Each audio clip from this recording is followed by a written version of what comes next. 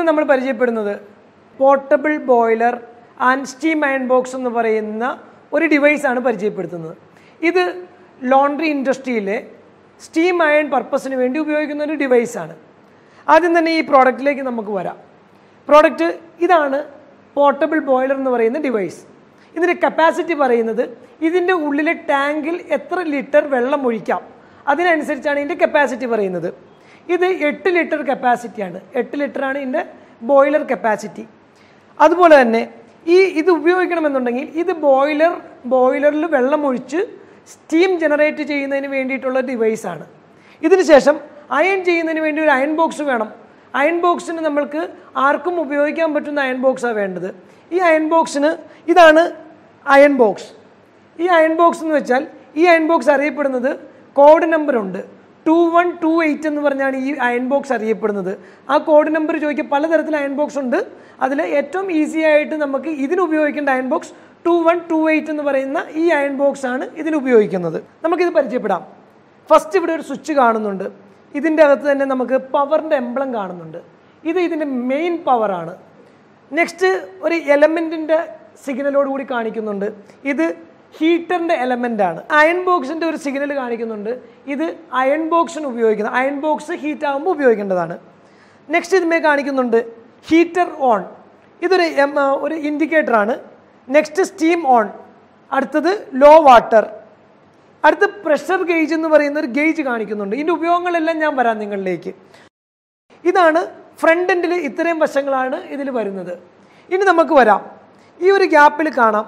ഗ്യാപ്പിലൂടെ നോക്കിക്കഴിഞ്ഞാൽ ഒരു ഗ്ലാസിൻ്റെ കുഴൽ കാണാം. ഈ ഗ്ലാസിൻ്റെ കുഴൽ എന്ന് വെച്ചാൽ ഇതിലാണ് വാട്ടർ എത്ര ഉണ്ടെന്ന് നമ്മളെ ഇൻഡിക്കേറ്റ് ചെയ്യുന്ന ഒരു ട്യൂബാണ്, ഗ്ലാസ് ട്യൂബാണ്. ഇതാണ് ഇത്രയും വശങ്ങൾ. ഇനി നമുക്ക് ഇതിൻ്റെ മുകളിലേക്ക് വരാം. ഇതിൻ്റെ ഹാൻഡിലാണ്. ഇത് വെച്ചിട്ടാണ് നമ്മൾ ബോയിലർ പൊക്കിയെടുക്കുന്നത്. അതിന് വേണ്ടിയിട്ടുള്ള ഹാൻഡിലാണ്. ഈ മുകളിൽ കാണുന്ന ഇതിനറിയപ്പെടുന്നത് സേഫ്റ്റി കപ്പ് എന്നാണ്. സേഫ്റ്റി എന്ന് വെച്ചാൽ ഓവർ പ്രഷർ വന്നു കഴിഞ്ഞാൽ ഇത് നമ്മൾ കുക്കറിലൊക്കെ മുകളിലേക്ക് വാൽവ് ധരിക്കുന്ന പോലെ തന്നെ ഓവർ സ്റ്റീം വന്നാൽ പ്രഷറായി അത് വിട്ടുപോകുന്നതിന് വേണ്ടിയിട്ടുള്ളതാണ് ഈ സേഫ്റ്റി കപ്പ്. ഈ മുകളിലിരിക്കുന്ന ഈ ഡിവൈസിനെ പറയുന്നത് സോളിനോയിഡ് വാൽവ് എന്നാണ്. Solenoid valve. ഈ സോളിനോയിഡ് വാൽവ് ഇതിനെ അഡ്ജസ്റ്റ് ചെയ്യുന്ന, അതിൻ്റെ സ്റ്റീമിനെ അഡ്ജസ്റ്റ് ചെയ്യുന്ന നോബാണ് ഈ കാണുന്നത്. ഞാൻ ഈ ഒരു ഡിവൈസിനെ ഒന്ന് ടേൺ ചെയ്യുകയാണ്. നിങ്ങൾക്ക് കാണാൻ പറ്റും. ഇതിന് നമ്മൾ പറയുന്ന ബോൾ വാൽവാണ്. എന്ന് വെച്ചാൽ നമ്മൾ സ്റ്റീം ജനറേറ്റ് ആയതിനു ശേഷം വൈകുന്നേരങ്ങളിൽ ഈ സ്റ്റീമിനെ ബ്ലോ ഡൗൺ ചെയ്യുക എന്ന് പറയും. ബ്ലോ ഡൗൺ ചെയ്യുക. അതിനു വേണ്ടി ഉപയോഗിക്കുന്ന ബോൾ വാൽവാണ്. പിന്നെ ഇവിടെ കാണുന്നതാണ്. ഇത് നമ്മൾക്ക് ഒരു ഫേസ്, ഒരു ന്യൂട്രൽ, ഒരു എർത്ത്, ഇത് മൂന്നും കൂടി കൊടുക്കുന്ന ഒരു ലൈനാണ് ഈ കാണുന്നത്.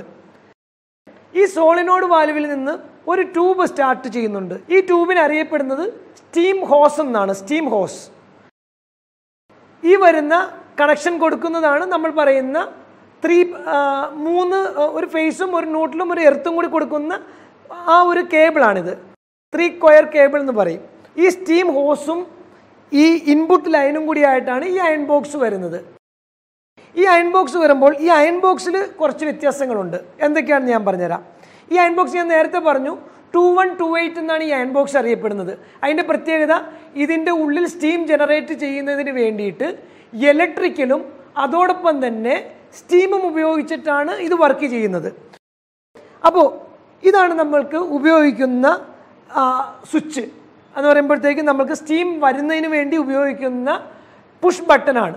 ദെൻ ഇത് ഞെക്കുമ്പോൾ ഒരു സ്ലോ ആയിട്ടൊരു നോയ്സ് കേൾക്കാം, ടിക് ടിക്. അതിൻ്റെ അർത്ഥം ഇത് പ്രോപ്പറായിട്ട് വർക്ക് ചെയ്യുന്നു എന്നുള്ളതാണ്. ഇതിൻ്റെ ഉള്ളിൽ നിങ്ങൾക്ക് നോക്കിയാൽ കാണാം, ഇത് റെഗുലേറ്ററാണ്. ഇതിൻ്റെ ഹീറ്റ് കൂട്ടും കുറയ്ക്കാനും ചെയ്യുന്ന റെഗുലേറ്ററാണ്.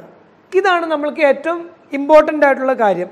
ഇതിന് നമ്മൾ പറയുന്നത് ടഫ്ലോൺ ഷൂ എന്നാണ്. ഇതിന് നമുക്കിത് എങ്ങനെ ഊരിയെടുക്കാം.